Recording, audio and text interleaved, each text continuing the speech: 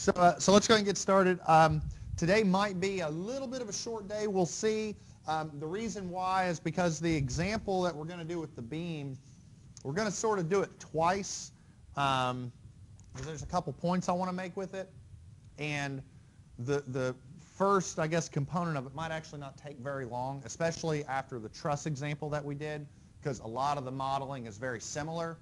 However, there are a couple things that I want to do with the beam, and it's really more to get you all thinking about things like coordinate systems and orientation. Make sure you've got your X, Y, and Z and your right-hand rule and all that stuff you haven't thought about for 4 years. You know, make sure that you've got that stuff in your head.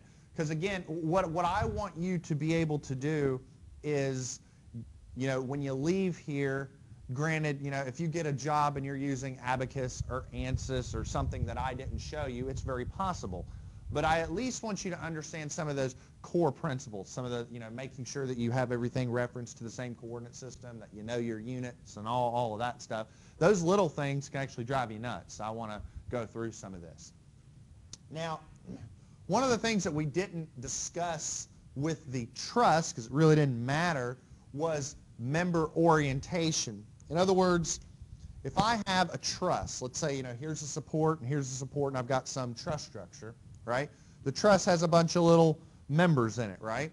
Now, if I look at a given member in that truss, it doesn't really matter if it's oriented this way or that way, because all I'm doing is I'm taking that member and I'm yanking on it. It doesn't matter what the orientation is of an individual element. However, if we're looking at a beam, then that very much does matter. Because if you're looking at something like an I section or, you know, a rectangular section, if I take that beam and bend it like this versus bending it like that, this would behave quite differently. So the orientation of that beam is actually going to matter quite a bit. So we're going to start to delve a little more deeply into some of those three-dimensional issues and details today. And also, we're going to have a little bit of a civil engineering flair to it because I'm a steel guy and I can't help it. We're doing some steel stuff today.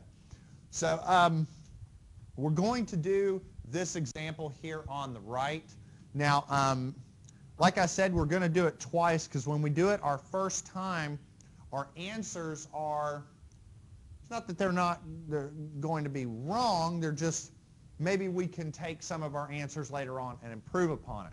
Now, one of the things that I did with this example is I wanted to make sure I was including some 3D stuff in a two-dimensional setting. Things like, you know, making sure you know your right-hand rule, making sure you know your beam orientation, and stuff like that.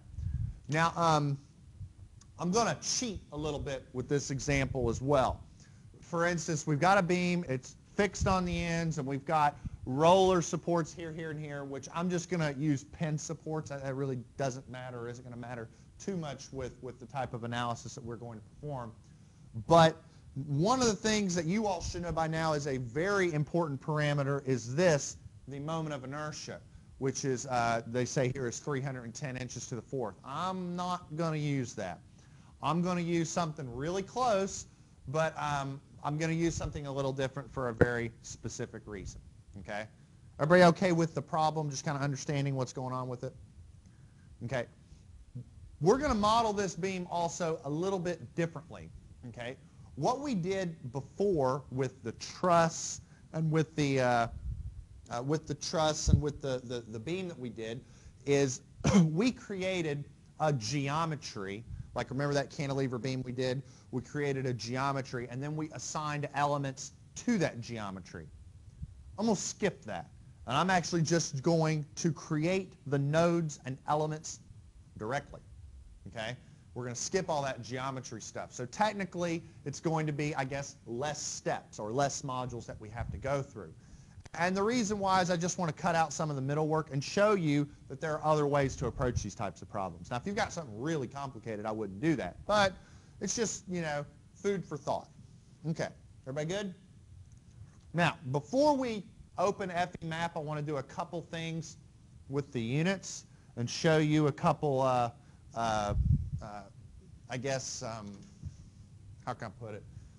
A couple techniques that I'm going to use to run this model. All right, let me open up my little handy-dandy notebook thing. right here. What? Do you ever think you'd get a Blue's Clues reference in grad school? I mean, goodness. All right. There's a sign-in sheet going around somewhere. Okay.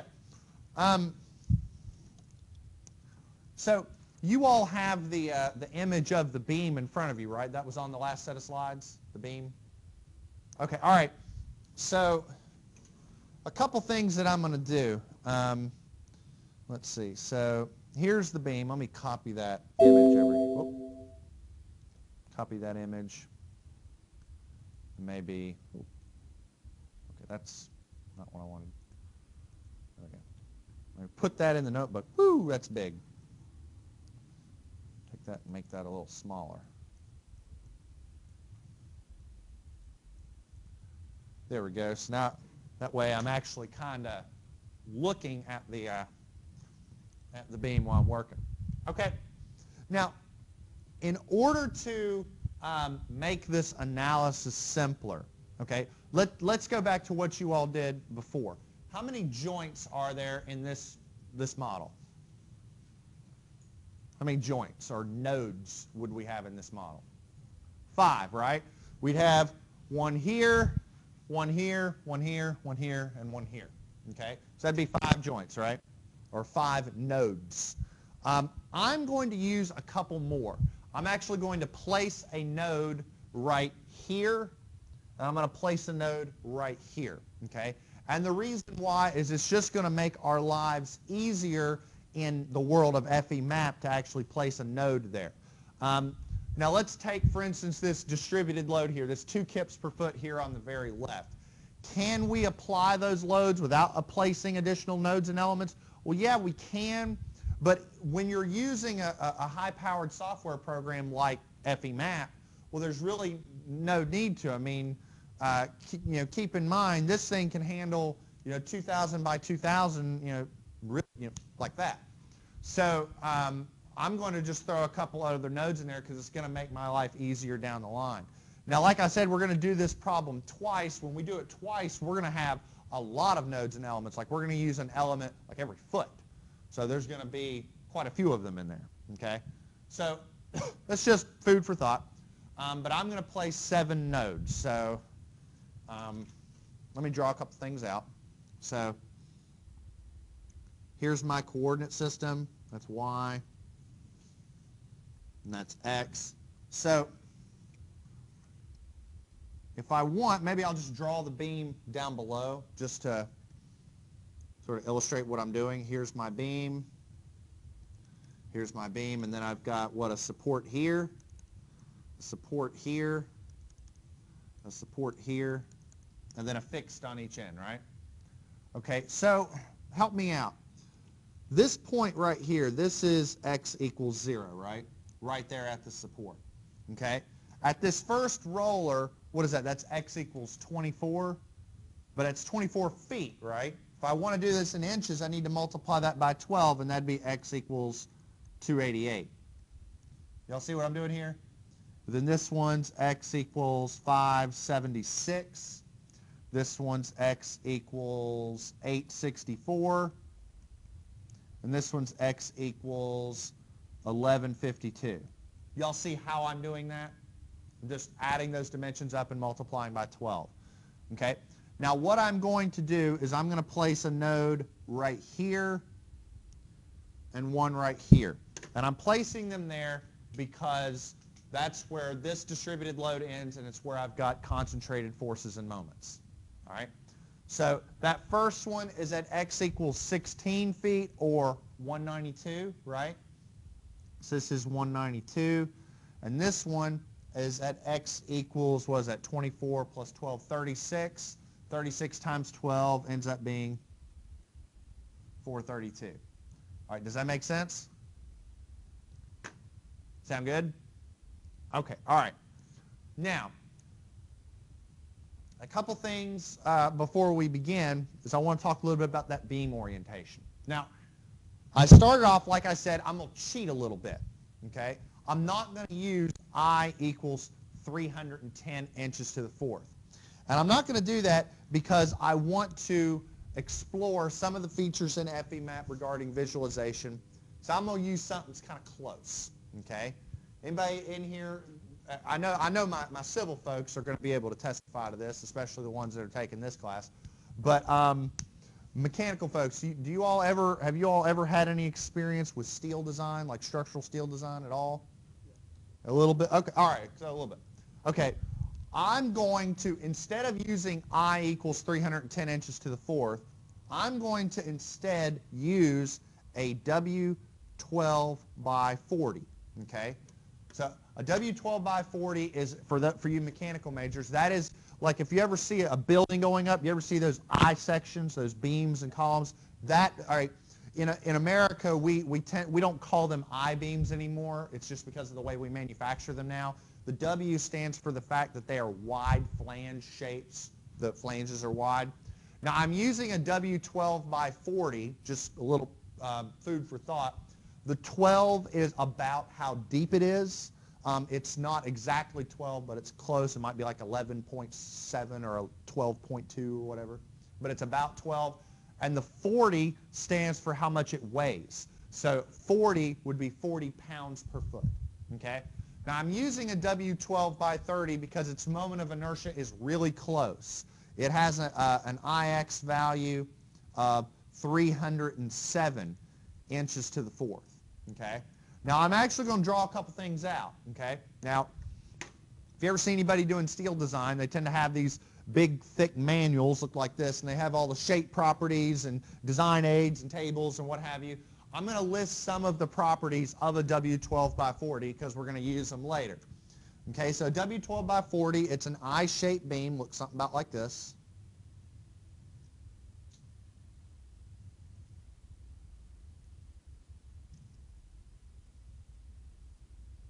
Something about like that.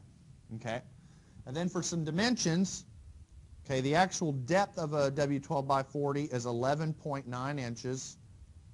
And this is the type of stuff you can look up. You can just go look this stuff up. All right. The web, which is that middle portion, its thickness is 0.295 inches. Its flange width, and it's the same on top as is on the bottom, is 8.01 inches. And then the flange thickness, again, same on top as is on the bottom, is 0.515 inches. So there's just tables and tables and tables of this stuff. Okay? Sound good? Now, where's the centroid of that beam? Somewhere about like that? Sound good? All right. So I'm going to draw a little bit over here on the side. Okay? So the centroid, oh, get my color back. The centroid of that beam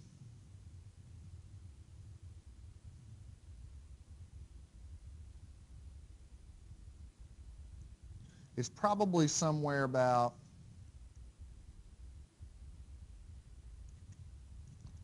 like that, right? Okay. Now, FEMAP defaults to a particular direction for beam orientation, and we're going to use that. When you're looking at a beam cross-section like this here in the center, and then this X and Y axis represents the centroid, we tend to refer to this direction here, the one I'm sort of shading in really darkly.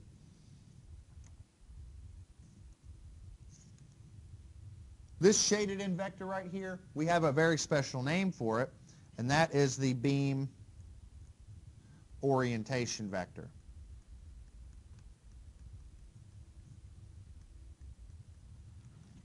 Okay, and the reason for that is, when we did two-dimensional, shear moment diagrams and deflections and reactions and all that, it's really simple. You just say I equals whatever and move and go, But in 3 dimensions, a finite element program like FEMAP, it needs to know, well, which I value do I use for the stiffness values going like this, and which I value do I use going like that? Because it's 3-dimensional, FEMAP doesn't know which one to use, okay? So what we're going to do is utilize this concept of beam orientation to make sure that the beam is facing the way we want it to face, okay? Does that make sense? All right. So how are we going to do that? Okay, so this is a beam orientation vector. Okay, now forgive my artwork because I'm horrible at this. Well, somewhat. Extend this down a little bit. Okay, so when you use FEMAP, you're drawing in 3 dimensions, right? So maybe what we've got is, maybe we've got as a coordinate system where this is the y-axis, the x-axis kind of goes something about like this, and the z-axis kind of goes something about like that, right? So if we draw our beam out like this, right? I mean, keep in mind we're just going to be drawing a bunch of lines, right? Our beam is probably going to go, something like this, right? We're going to have a bunch of nodes, whatever, kind of like that, right? And, we're going to have, let's say we're going to have a fixed support there, a fixed support there. And then our rollers, like here or wherever, like here, they're going to be resisting displacement in the y direction, right? That's going to be resisting displacement in the y direction. So we all clear on the orientation? So if I set my beam down, usually you set it down, so like if I'm like here, I'm in this building and I've got this floor system and I'm standing on it, usually the flanges are like this and the webs kind of like that, right? So I'm probably, if I'm following my coordinate system, my beam is probably going to look, I don't know, something like that. Make sense? So in that setting, my beam orientation vector needs to go that way, right?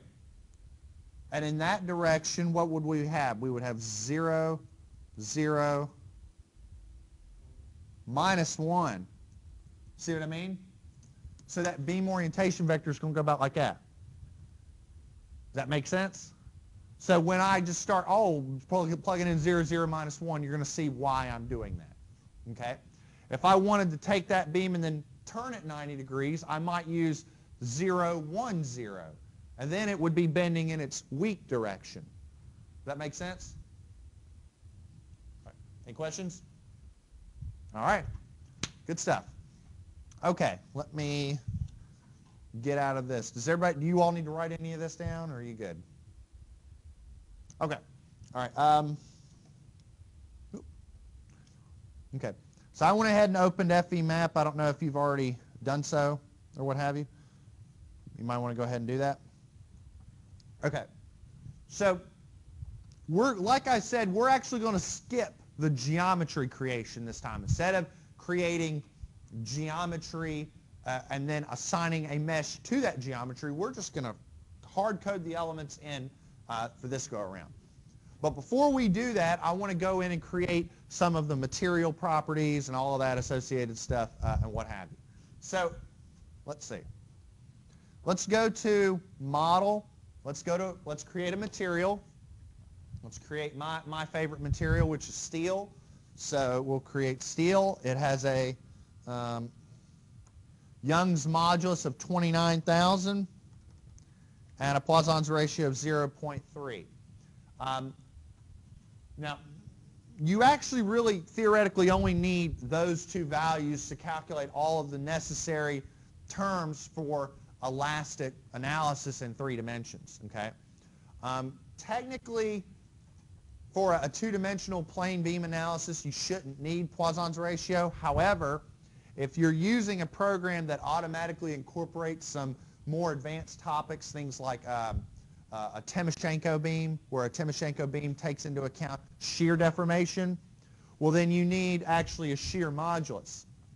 And to compute a shear modulus, you need Young's modulus and nu. So if you don't put it in, the program might get a little upset, So in some instances, if you're not sure, it might actually be best to plug in some data to get the model to run, but then maybe test and see how those parameters are actually affecting your results. Like, what might happen is if you have a member that's really, really slender, it might shut down because it didn't get a Poisson's ratio, but then you'll find that shear deformations, they really don't matter, not in really, really, really slender sections. Okay? So just, food for thought for later. But again, you always want to test and see how much those impacts really, or those parameters do have on your results. Because if they matter, then maybe you need some really accurate data, you know. Okay, again, FEMAP, give me. I need more. You have to tell it to shut up. That nope, I'm done. I only need one material. Okay.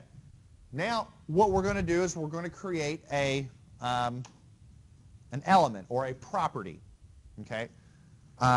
Now, before we do that, we have to tell FEMAP what type of element we're going to create.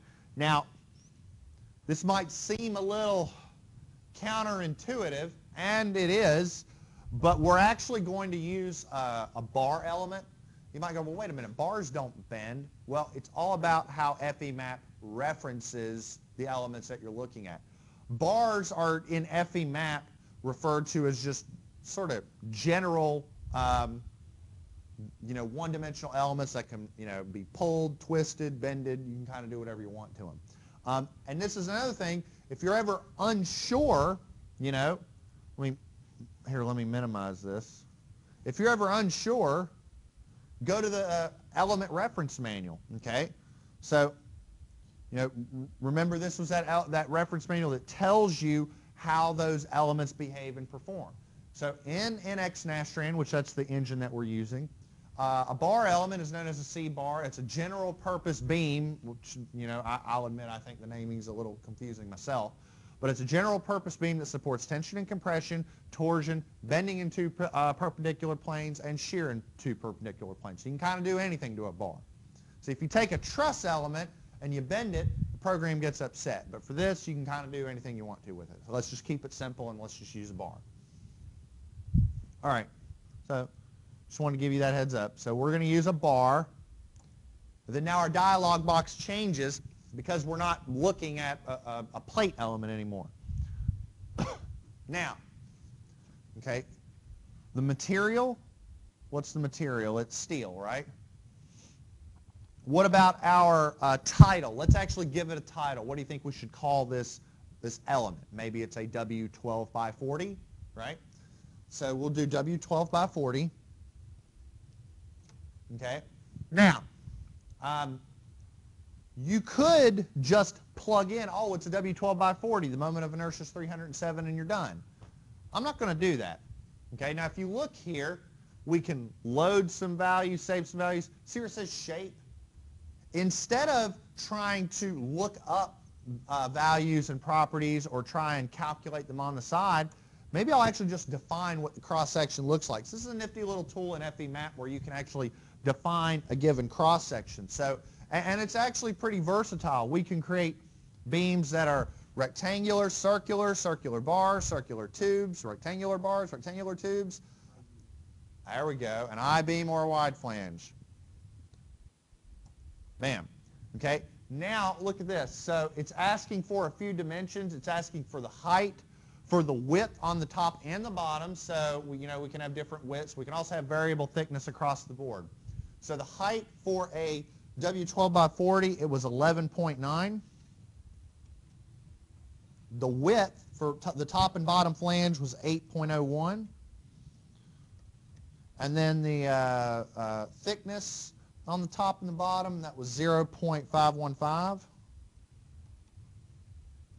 And honestly, I think they should put the web thickness, but they don't. But that's going to be 0.295. All right? Now, maybe you're not sure if that's right. Click Draw Section. Then that gives you an image of what it looks like. That's about right. It's 12 inches, about 12 inches deep by about 8 inches wide. That looks about like what we're looking for. Make sense? All right. So we got a shape that we think seems to make sense. We hit OK. All right. So what it did, by just hitting OK, it computed all of the necessary section properties. Now, the moment of inertia it computed is a little less than that 307, but I'm not really too stressed out about that. For those of you who have experience with steel design, you know that rolled shapes are not as simple as just rectangle and rectangle. Because of the rolling process, there's a little bit of a fillet right there in between the flange and the web, and that causes a little bit of increased stiffness. This was just thought it was a bunch of rectangles, so it didn't take that into account. All right. So, and then it goes through, it computes, torsional constants, areas, perimeters, all of that. Sound good? Okay, so we hit OK, and now we've created that bar. Again, FEMAP is going to say, give me more, give me more. You got to tell it to shut up. Nope, I'm done. All right. Sound good? All right. Now, last time, what we did is we said, well, no, we got to define the geometry and then mesh it. I'm not doing that this time. I'm actually just going to create the finite element mesh directly. So instead of going into model and creating nodes, I'm going to go into mesh, instead of going into geometry and creating points, I got ahead of myself. Instead of going into geometry and creating points and curves, I'm going to go into model and create nodes and elements. Okay, so let's start off with nodes. All right, so literally it's just saying, X, Y, and Z, and it's telling us to enter those values in.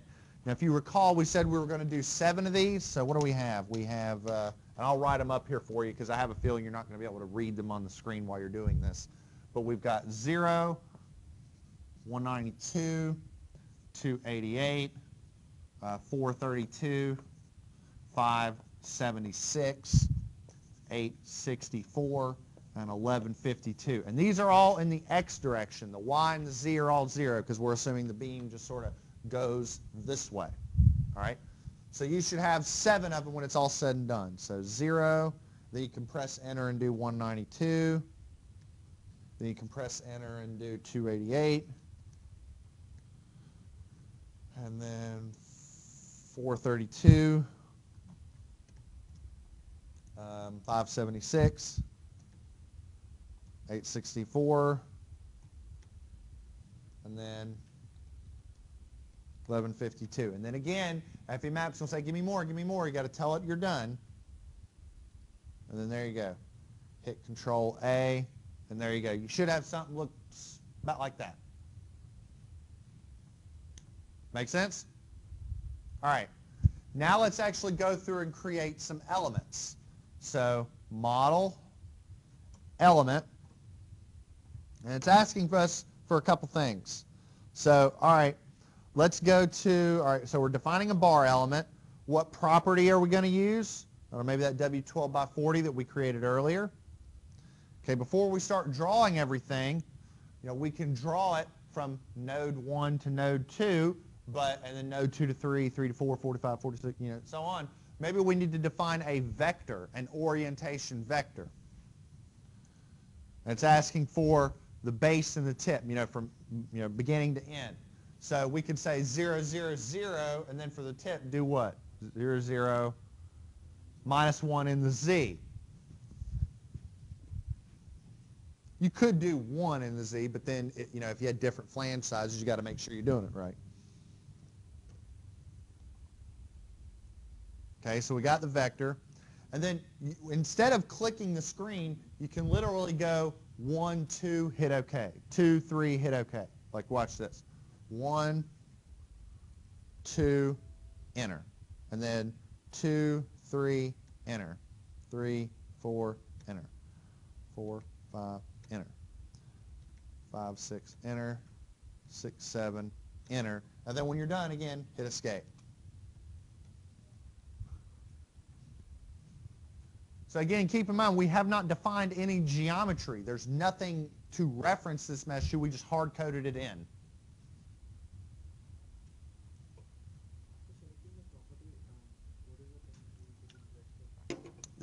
Hold on.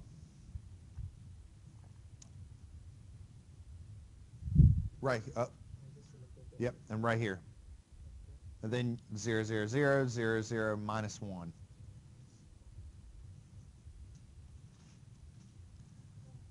And then now hit OK. Now you can do 2 and 3, and everything else is stored in. Okay, now, watch this. Okay, so remember these toolbars up here where it says top, right, front, bottom, left, whatever. Hit isometric. So this is looking at the beam in 3 dimensions. Okay, so it's going along the x-axis, and what we should be able to determine are is that beam oriented properly. Okay, so a couple things one thing I want you to do Okay. Remember before when we used that measuring toolbar up here, and we used this to determine, distances and what have you? You see right next to it, see this little gray cube looking thing? Yep. Where it says isometric, do you not have that? Okay, let's see. It's probably one of your toolbars missing, so we'll right click, maybe view orient. There we go. Put that maybe right there. And there you go. That's just sort of viewing it in 3 dimensions. All right, you all see that gray cube looking thing right there? Okay. What this is sort of I guess a rendering toolbar, and you can, like, if you're doing in 3 dimensions, you can render things shaded or hidden, so you can kind of see through them. Like if you've got a really geometrically complex model, like let's say you're doing a model of a V6 engine, and you want to look through the head to see the pistons or whatever, you can do that. Doesn't really matter for what we're doing because we just have a line. But if you notice, there's a couple other things like thickness and cross-section. Y'all see that right there? If you're dealing with 2-dimensional elements, it'll actually render the thickness. If you're dealing with 1-dimensional elements, you see what happened? Use your mouse wheel and zoom in. See that? Now, is that beam oriented the way it should be? Good stuff, nifty stuff, right? You can actually visibly see that the orientation is correct. Not too bad, right?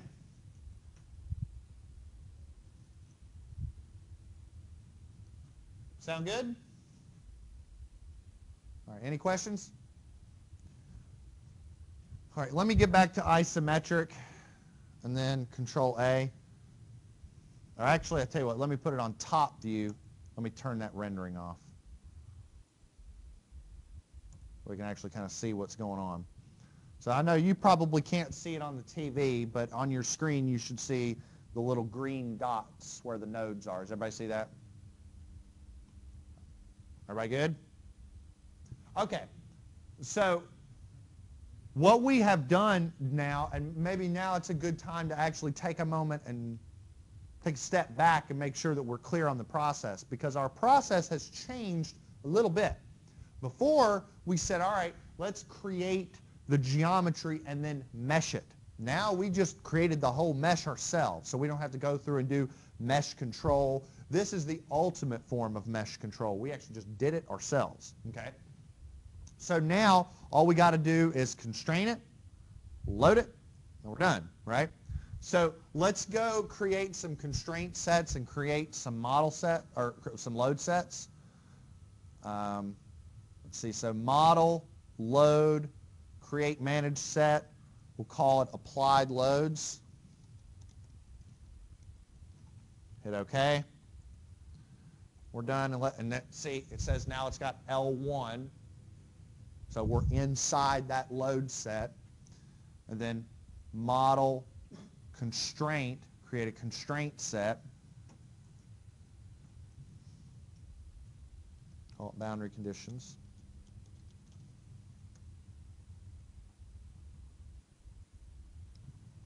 All right. Now, if you go back to your beam, the image of the beam, you'll recall that this one here and this one here, those were the fixed ones, right? This is fixed. At x equals 0 and x equals 1152. Now, this one, I believe here, here, and here, those are pinned.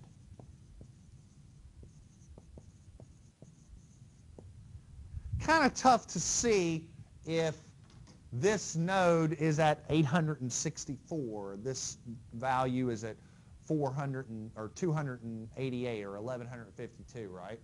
Maybe there's a tool inside FEMAP that'll help us line things up a little more, a little better.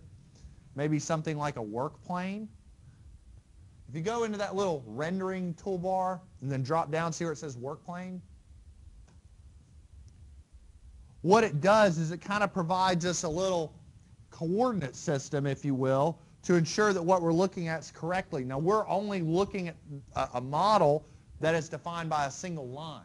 So the only thing that we see is sort of an XYZ, if you will, but we're only seeing values for that one dimension. But if you look, like that first node is supposed to be at, after 0, it's supposed to be what, like 192? See, look, about 192. Can I see it?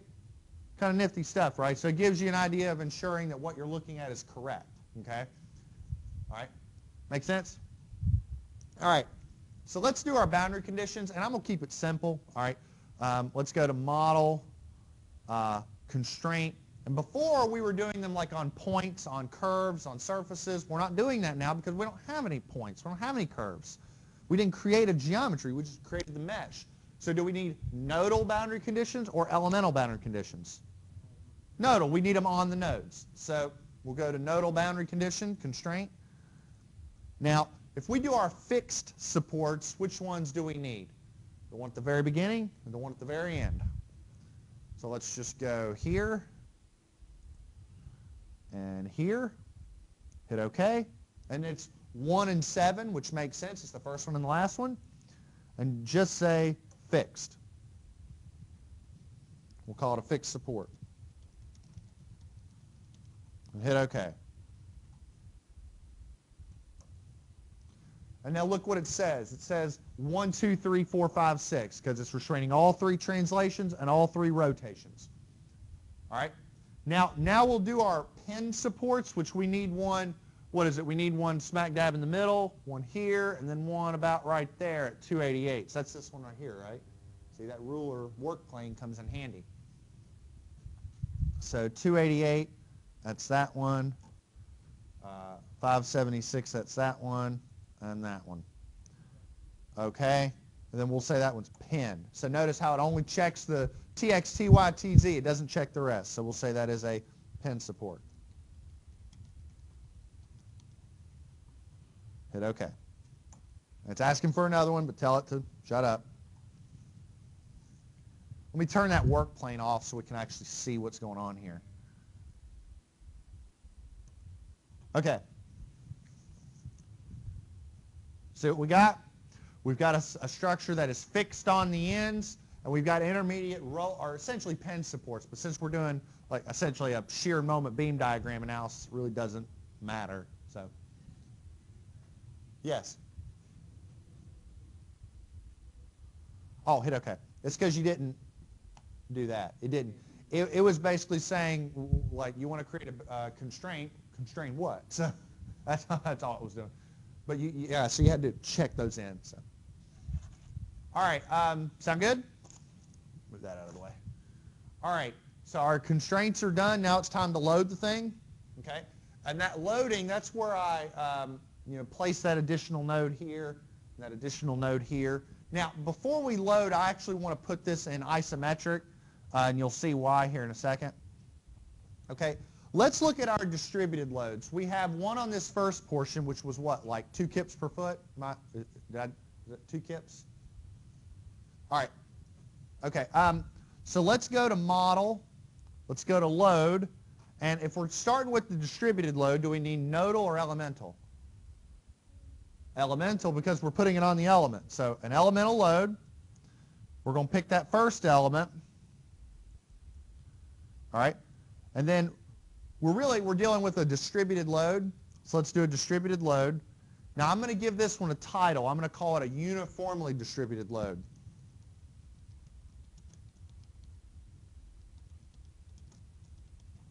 Okay?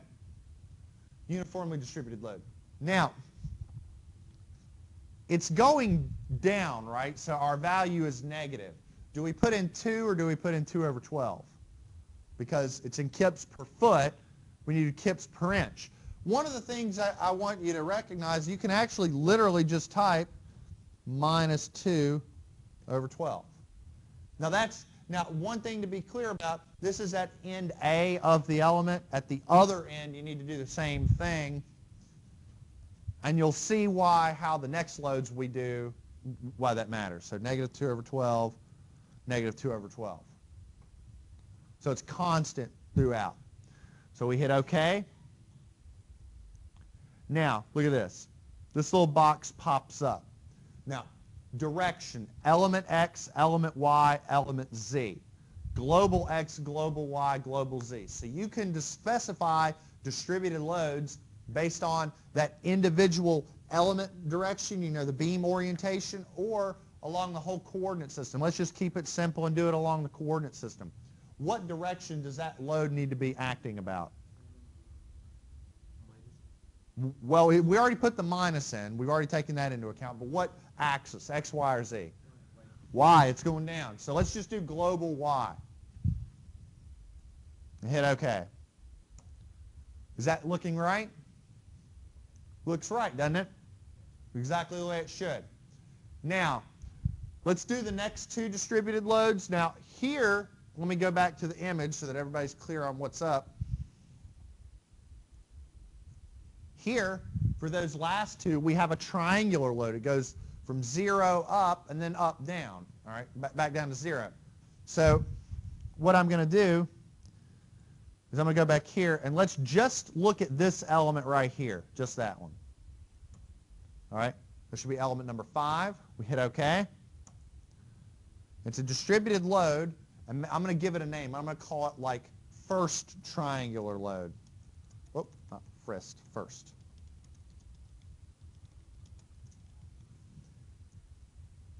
Okay, now if we go from end A to end B, it starts at 0 and it goes up to -3, right?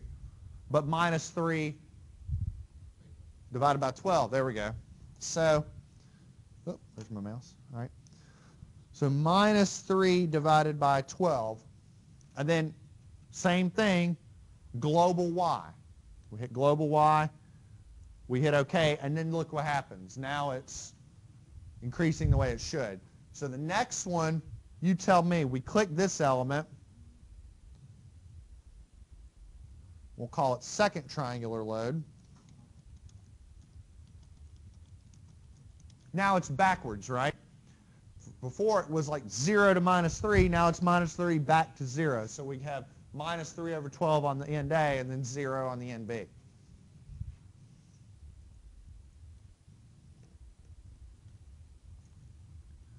Hit OK.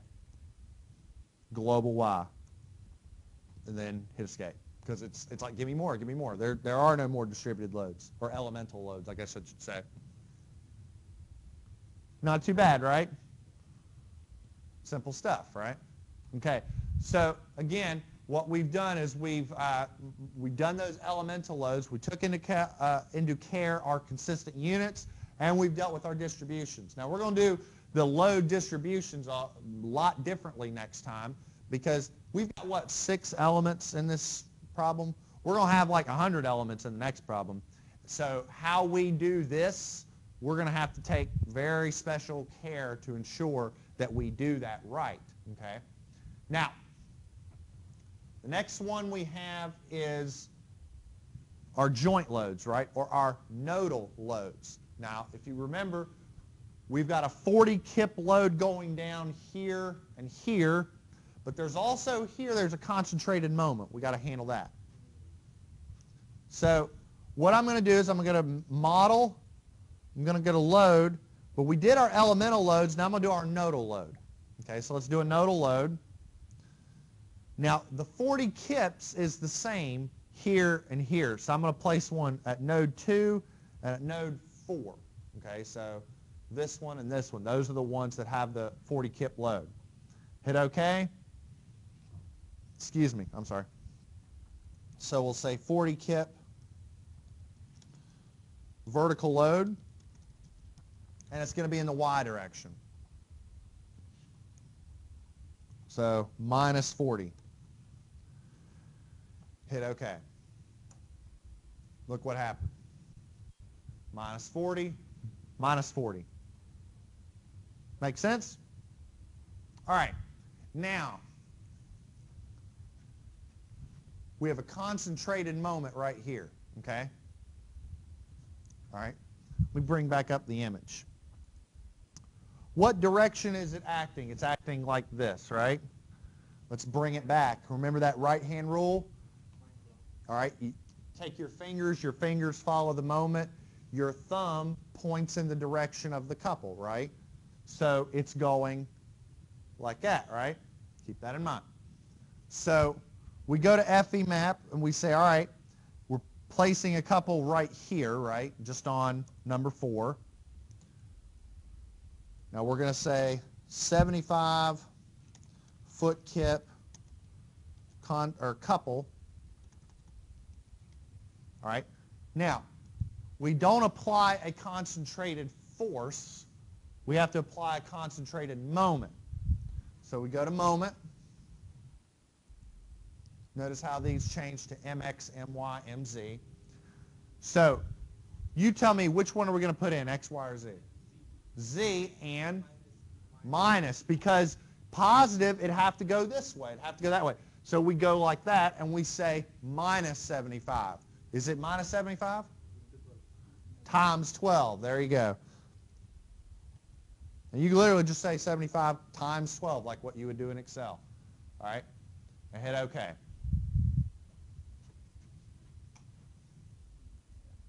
Now look what happened. Now you've got that 900-inch kip couple concentrated, and it's going the right way. Hit escape. Tell it you're done.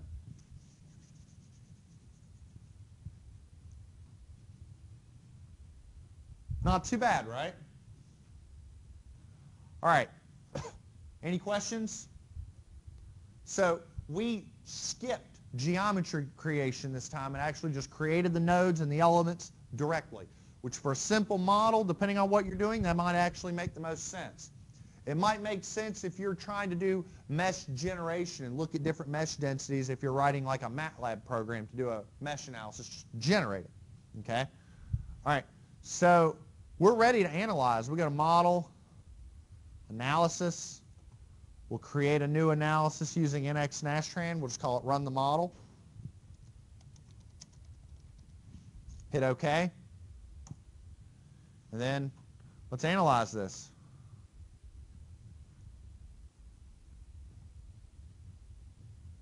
And there we go.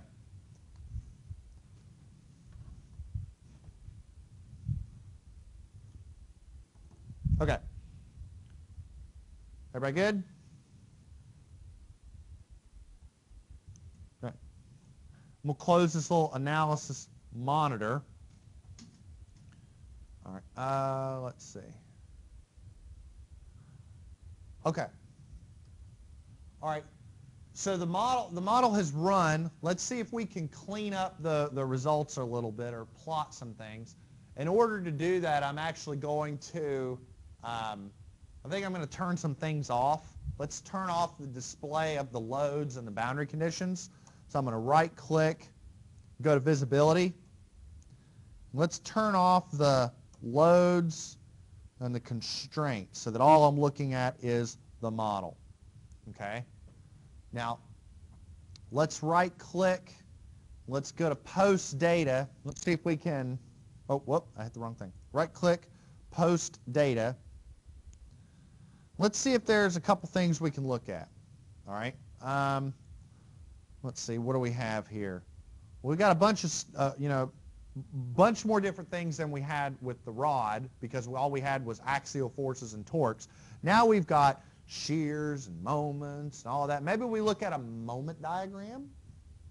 So maybe I'll look at the moments on one end of the beam. Maybe we'll just do that. We'll hit OK. Maybe turn on a contour plot by looking at that select a contour view. And by golly gosh gee, there's some values. Well, that's interesting. There's nothing there. Huh, that's interesting. Tell you what, let's take a moment. Take a moment. Let's take a moment and just look at the displaced shape.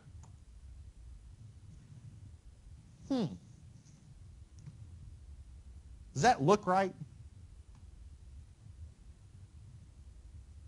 I mean, use that engineering noggin that I know you all have. Do beam deflections look like that? I mean, have you ever seen a beam deflect like that? Of course not. Beams don't look like that. It's not what they do. Okay? This deflected shape is inaccurate. All right? You're the analyst. What does that mean? You tell me. This deflected shape is inaccurate, so what would you, as the finite element analyst, do to get a more accurate answer? Remember, finite element analysis is an approximation. So what would we do to improve our results? What would we do to improve our results? You tell me. I mean, let's agree. Does this look right? Does this look correct? I mean, a beam deflection should be smooth. It should be, you know, continuous. Beams don't just go boop. They don't do that. So what, all right, ignore FEMAP. You know, I'm not asking you about what button do you press in what menu. I'm asking finite elements. What do you do to improve a finite element analysis?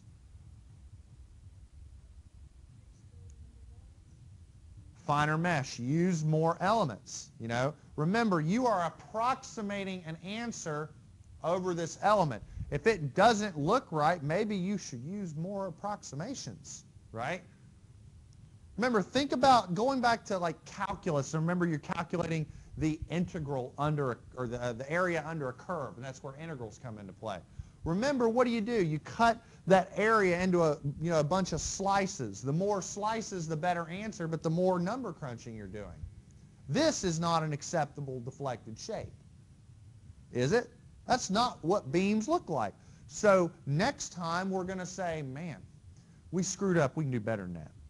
We're going to overkill it a little bit, but you know, that's the whole point. You know, this is wrong, so we're going to use a boatload of elements next time to get it right, okay?